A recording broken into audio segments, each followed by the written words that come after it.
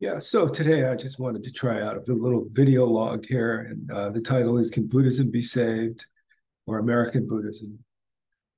Can American baseball be saved? And can America be saved? So they kind of all tie in together. And the issue of politics, wokeness, leftoids in American Buddhism, it's been discussed extensively. So I don't really want to get into a long song and dance about it. I think everybody's trying to do their best, and but but I think there is some concern that people with narrow worldly political aims, which are some of them are very noble. So that's why it's complicated, justice for all, equality for all. I don't know. Some of these principles, they're good intentioned. But anyways, uh, before we get back into that, so how did my introduction to Buddhism, or how did I get involved with Buddhism? So in the 1970s, 70 to 74, I was up in Burlington, Vermont, and I went to St. Michael's College. And I went through a huge psychological turmoil, which is not, we don't have time to go into it. But, to say I was a mess is not the right way. It was a spiritual and just total rightness. A sense of alienation was creeping in on me. Vietnam was still going on.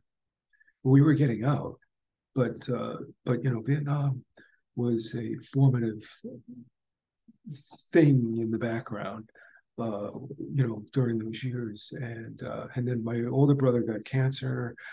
There was just calamity after calamity. I was at the same time a pretty serious student of philosophy at St. Michael's, history of philosophy. Great stuff. Boy, I love St. Michael's. Anybody who thinks I have some issues at St. Michael's, they're wrong. They're wrong. I now consider myself to have been almost pulled by God to St. Michael's. Yeah, I look back now at the formative years with Cy Sloan, my art teacher, but I met Henry Fairbanks. Henry Fairbanks, he started a program, a system of education in the liberal arts systems, for humanities, the curriculum of humanities, the structures of the humanities program. And we can talk at length about it, but I met the great man, and he was like Rousseau.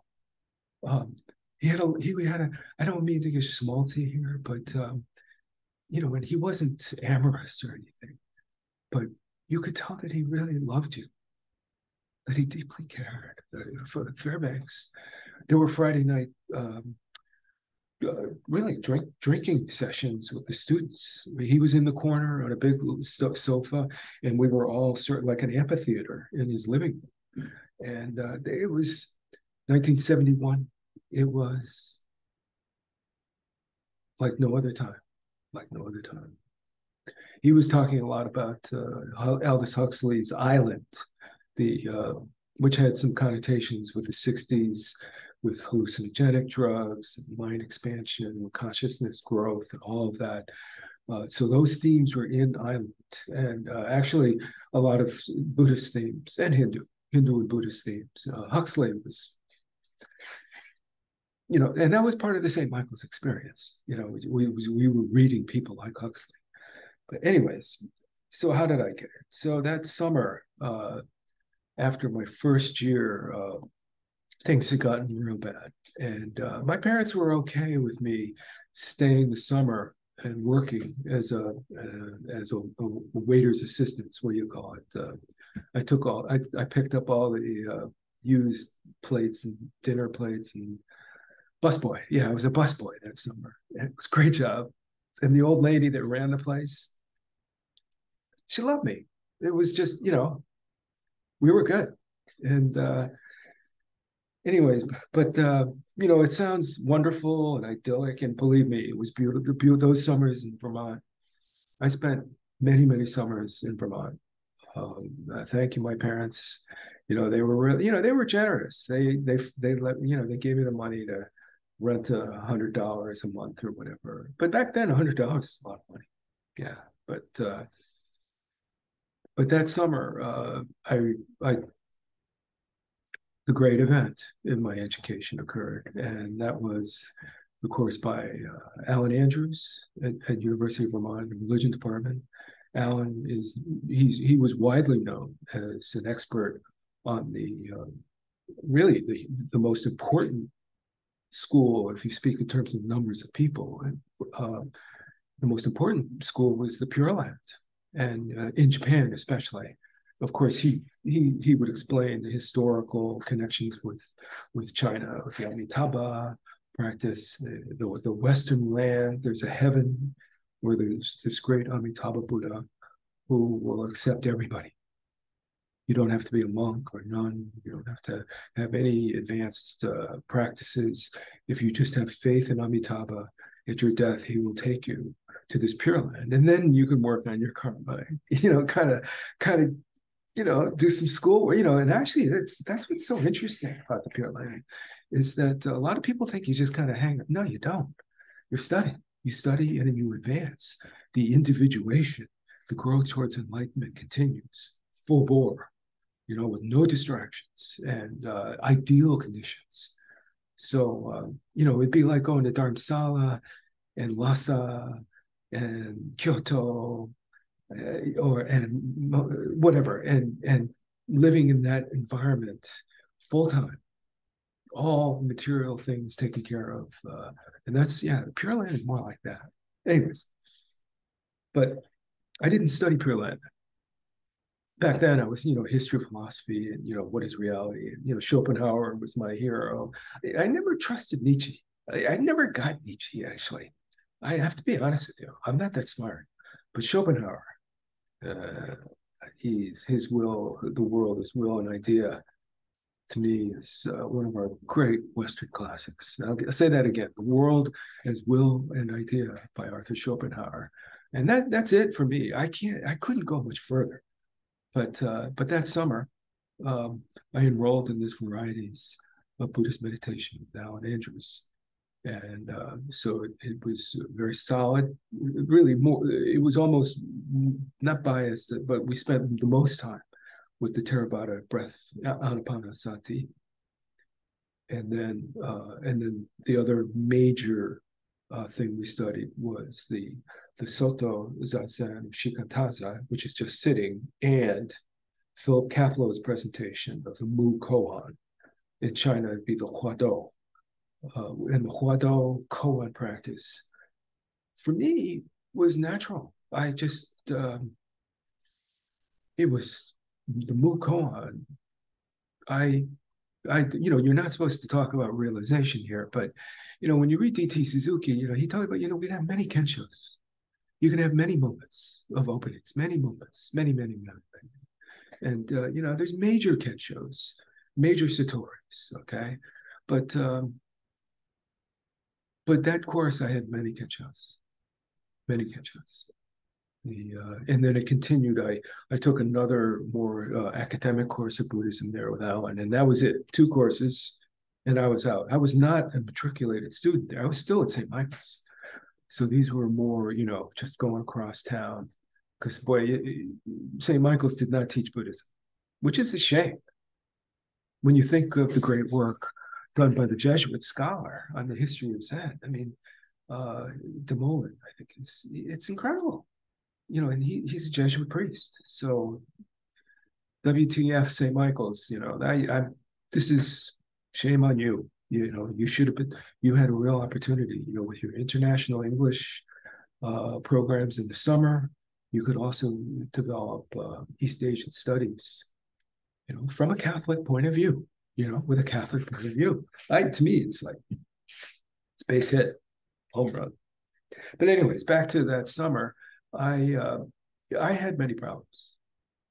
Yeah, a lot of them were many personal, psychological, sexual kind of stuff, which we're not getting into that. But I can tell you that the Zen Buddhist style of meditation, the strong, good, the strong, good posture, and working with the Mu Koan that summer was the turnaround point, because I was in bad shape.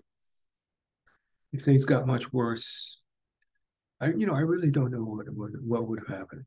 Yeah. Uh, so Zen Buddhism saved my life.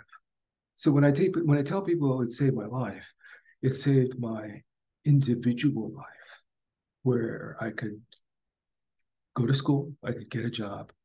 So as soon after this, by the way, I went into the Coast Guard military, and that was another. I did the move call. I worked with Zen throughout the Coast Guard. Yeah, Zen was still my practice because it's so simple.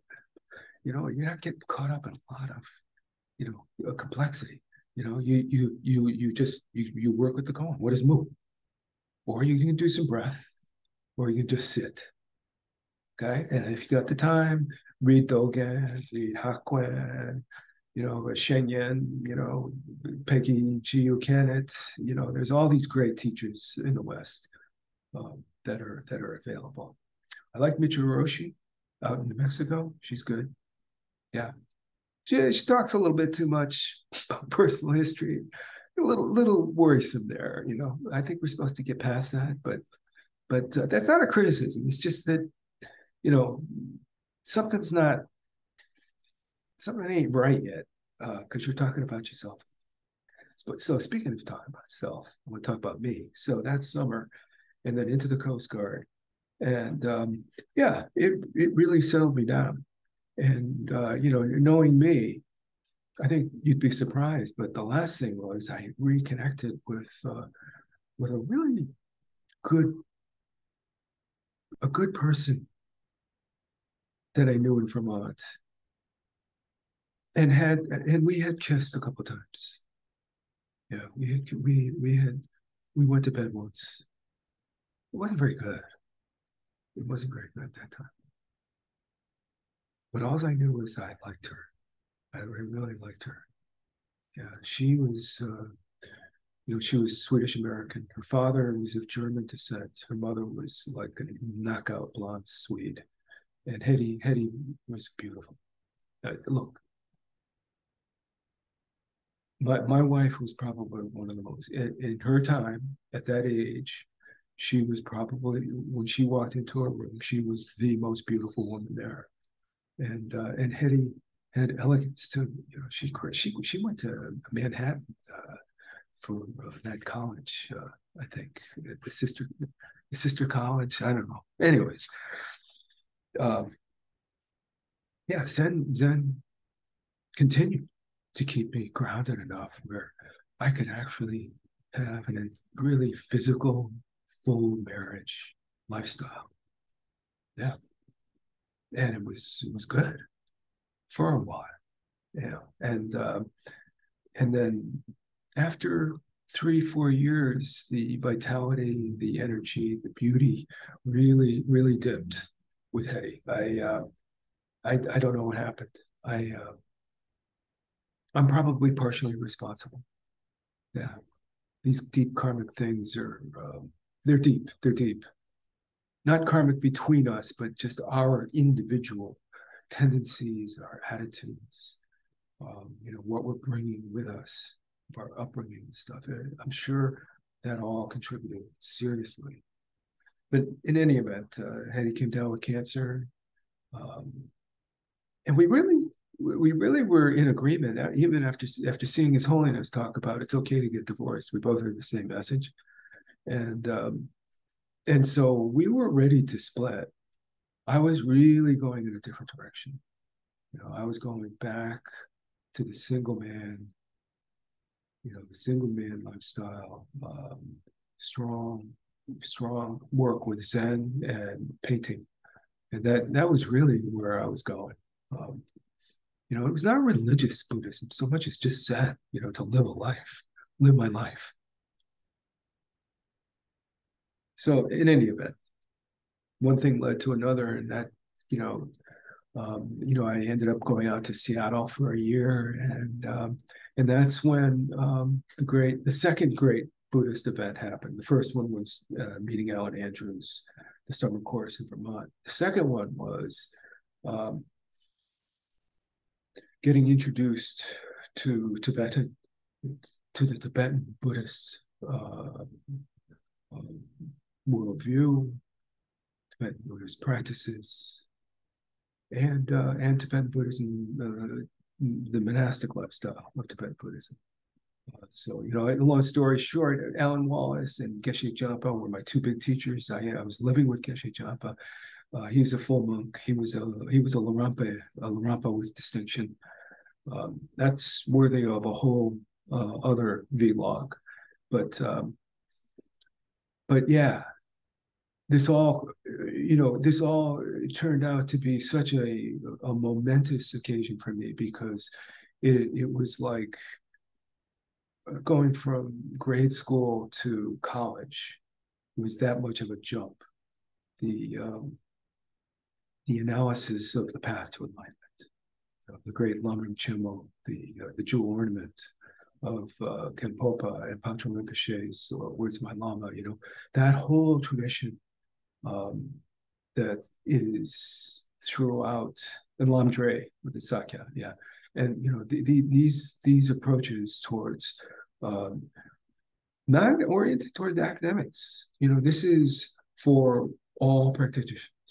You study and you think and you understand the realities. In the group, it's the three scopes, the Lamdre, the partings of attachment, but the kagyu with the jewel ornament. They don't break it down into the scopes. It's just graded steps all the way, and yeah, it was an enormous shock to me, and especially the teachings of bodhicitta, Janchupki Zen. It was like a formal study this time. I knew about you get enlightened for the sake of all beings, but but it was kind of like, sure, yeah, why not?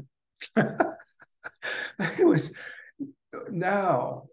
It was this incredible, rich tradition that the Shantideva, the Atisha Shantideva school, what came down to us from Maitreya, Sangha, Arjuna, all of these practices, viewpoints, the depth, relative bodhicitta and absolute bodhicitta, the this fantastic depth to the Mahayana sutras. All of this I was actually intellectually stunned. Yeah, and so for me it was like going back to school, and I almost got ordained. I missed the ceremony by a day. Yeah, if I had gotten to Dharamsala a day sooner, I could have registered and gotten in. It would have been with 6 or 7 other guys to be Getzel. Yeah, by His Holiness. I don't know what to think about this episode. Yeah, I I've almost gone into therapy about it. How could that have happened? Did I sabotage myself on that one? And why didn't I just try to go back and get it done anyways? Why did I turn around and not stay and follow through? So, anyways, yeah, that's part of the Buddhist path now for me, is reconciling that. Okay, that whole direction of Tibetan Buddhism. The higher motivation of the Janchukki Sempa, the higher motivation of being bodhicitta driven in terms of your practice. It now becomes social. It becomes connected with all beings. You don't sit on your own anymore. Okay. So, anyways, can Buddhism be saved? And I say yes. I say yes. And what Don's recommendation is we need to have a real coming together of the Chan Zen approach of living in this world, living with practical methods in this world, here and now, but integrate that with the great Mahayana principles of Tibetan Buddhism. Okay, and skillfully bring in some of the other methods from Tibet. But I think that's one of the great dangers of this, is that the methods of Tibetan Buddhism are extreme. It's like the Sorcerer and the Apprentice, Mickey Mouse. Seriously, I mean, this is powerful stuff. This is not kid stuff. You can go insane, you can get sick, you can develop lung, you can have all kinds of problems, major obstacles. And so I'm a little bit fearful of the power of Tibetan Buddhism. But I think if the Chan and Zen foundation is strong, okay, then the view and practices of Tibet can come in. So it's going to be a work in progress, and we'll see how it goes. So the other thing I wanted to talk about was in that time I was also studying to become an artist. Little did I know I was studying to become, but that's why I lived with Cy Sloan. I literally lived with him, and yeah, he's an interesting. He was in the closet as a gay man, but he suppressed it. He was at peace with it in a funny kind of way. But if you brought up the subject, he went into gay panic. So all I can say is he was a good example of somebody who compromised with it being gay, but did it in a way that was a little bit harmful. Yeah, because he did not die well. He was psychologically troubled. He died a very unhappy man. Um, yeah, people who know him know what I'm speaking of. But if he put it aside, he had this big complaint with his mother, something with his mother, and I personally think it's all part of Cy's problem of being homosexual. He did not accept the fact that he's homosexual. Yeah, that was, I think, the number one issue with him. But if that stuff was put aside and he maybe had a glass of wine or something, he was hilarious. He was very cultured, French speaking. He was fluent in French, fluent in Greece and Latin, and he could tell stories. I'm telling you, man, I've had a good life. I really have. I've met some wonderful people, but those years with Cy, the conversations, the long conversations, we would talk about Cézanne. We would talk about, all the great French painters, and but Cy was very classically trained as well. I mean, if Titian came up, or his favorite was that Spaniard, El Greco, those guys came up and he was in heaven. He loved El Greco. Yeah, that was, yeah, I never, yeah, I didn't get into too much of that. Cezanne was the guy. And then I was getting into abstraction by the time my years ended with Cy. Yeah, so abstraction, Diebenkorn. Diebenkorn was the man. After Cezanne, it was Diebenkorn. But anyways, but Cy, I feel I am part of his lineage. I really do. That's my final thing that I wanted to talk about. And so I'm feeling that now that I'm in the 1 yard line with Oracle, I'm thinking that it's time to come out as a professional artist and just let the chips fall where they may, but just go full bore. Today I had a great day. I did about 12 paintings. You can see those on the ground there. I did about 12 paintings today, all small, real quick. Not spending not more than 4 or 5 minutes on painting at all, if that. But I did sketch, and I worked from other paintings. I would sketch shapes. I didn't copy per se. I used shapes from other drawings and paintings, and I've been doing that more and more. And I think this is something. Think of it as a jazz musician that takes up a theme of, say, a Miles Davis theme. Okay, well then he takes it, and then you can play with it and move with it, change it around. If you're lucky to have, a partner playing drums and a sax or a bass, then riff, get off, get going. Anyways, that's yeah. So I'm actively engaged now as an artist, and Anyways, so can Buddhism be saved? Yes.